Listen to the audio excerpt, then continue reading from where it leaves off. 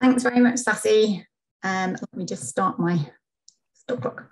I'll be talking about what does social networks have to do with changing services. And good day to everybody. Thanks for joining. So we've been hearing quite a lot about patient experience this morning or this afternoon, wherever we are. And one aspect of something that influences patient experience that the patient isn't necessarily aware of is the connections between members of the healthcare workforce that they're interacting with. And that can be the case even if the patient is just interacting with a single healthcare worker. That healthcare worker is connected to other members of the team. And those connections between healthcare workers are part of this kind of health system software. And this is one way of kind of thinking about the complexity of health systems having components of hardware and also software. And we know that software aspects of health systems, such as ideas and interests, relationships and power and values and norms, also influence the quality of care being delivered by healthcare systems. So when we think about a particular specific healthcare setting, then all of those components will be at play, and including aspects of software that will be influencing the quality of care being delivered. And that will include things like behavioural norms of staff, and also where kind of power and influence lies, and therefore how change might happen.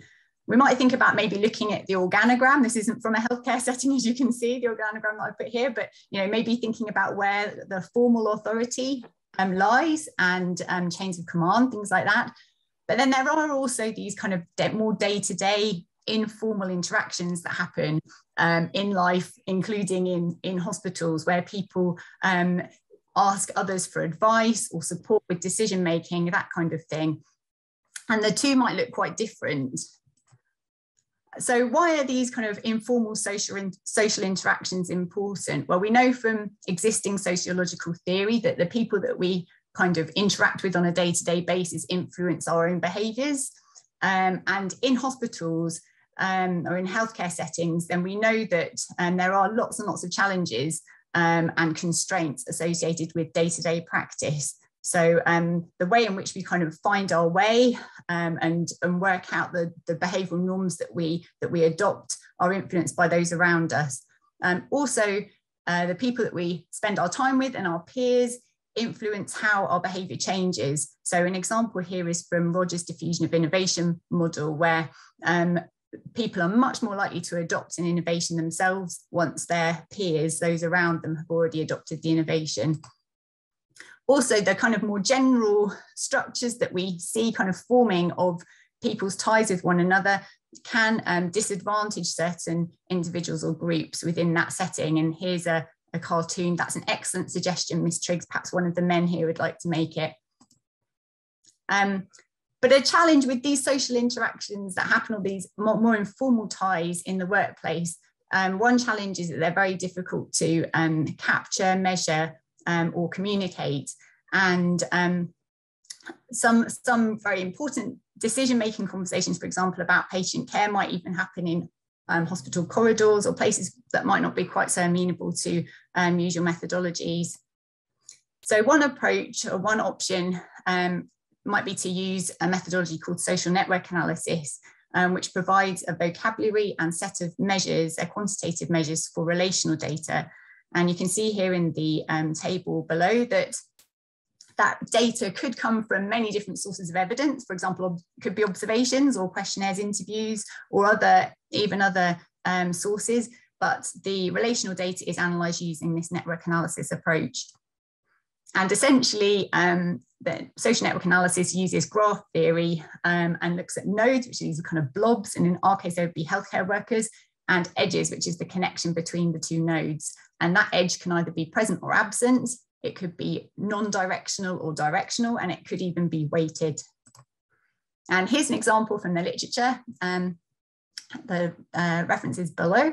And this social network analysis study was conducted on a renal ward in Australia, where they asked healthcare workers who they went to for advice about medication.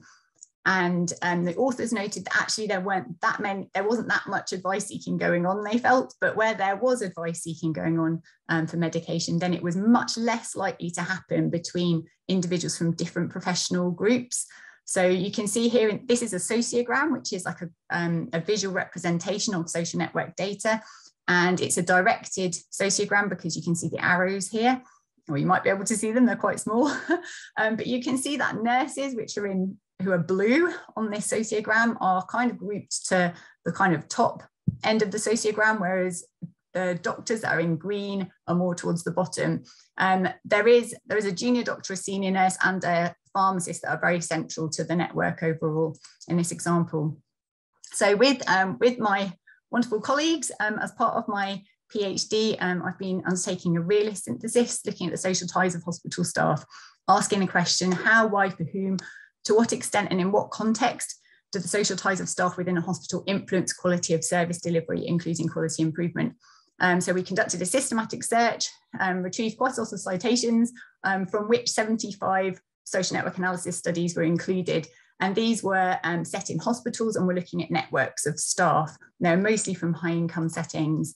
I won't go into this in detail at all, but for those not familiar with realism, the realist approach put forward by Pawson and Tilley, then essentially one looks for patterns within data to build arguments from which to develop abstracted theory. And the unit of analysis in this realist approach is the context mechanism outcome configuration, where something about the context, some element of context, triggers a mechanism, which is usually something that's kind of latent and unseen, and that causes an outcome to occur. So therefore, it's a kind of looking for these explanatory pathways, so that then one can ideally, after identifying what it is about the context, it gives a kind of a target for intervention potentially, whereas one might be able to manipulate that context in a way that an alternative mechanism might be triggered for a different outcome to occur. Again, I won't go into this in detail, but this was the kind of methodology we used in the analysis to first of all configure the CMOCs, and then to develop the program theory to ensure that it was supported by the data and refined. And the program theory that resulted from this work consisted of 4 domains, organizing domains which were emergent from the data, and included 35 context mechanism outcome configurations. And these domains were social groups, hierarchy, bridging distance, and discourse. And I'll just give you an example of social groups. So there were 13 CMOCs in this domain, and a summary of the domain was that hospital staff prefer to communicate with colleagues who are similar to themselves and with whom they share trust. However, this can create boundaries, silos, and redundant information within pockets of the workforce, and different behavioural norms adopted by members of different groups, dominated by influential individuals. And just an example of a context mechanism outcome configuration from this domain. When a healthcare worker has an existing reciprocal relationship with a peer, that's the context, they will preferentially seek advice or support from that person, which is the outcome, because they trust the person, mechanism, and feel comfortable.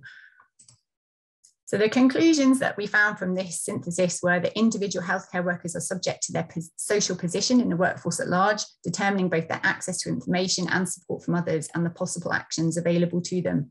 And potential targets for intervention are identified for improving communication and distribution of influence and power, and thereby supporting behavioural change and quality improvement initiatives in hospitals. So going on from the realist synthesis, then I'm now working with colleagues on the pathway study, which we're hoping will start early next year. It's being led by Conrad Wanyama. And again, this pathway study is looking at these interactions within the healthcare team. And we'll be using a realist evaluation approach to look at ties between staff involved in the delivery of care to newborns in 2 hospitals in Nairobi. And to collect the data for that realist evaluation, we'll be using non-participant observation, in-depth interviews, and social network analysis. And then we'll use that diverse data to inform a co-design event with stakeholders. And the objective, I suppose, of the work will be to try to find a way of better understanding these relational ties and the influence they have on quality of care, and then to try to identify ways in which we might usefully use that understanding to improve quality through, and this is part of, I'm sure many of us are aware of the CIN initiative, so this is part of a much wider programme of work looking to intervene to improve quality of newborn care in Kenya. So thank you very much. Questions very welcome.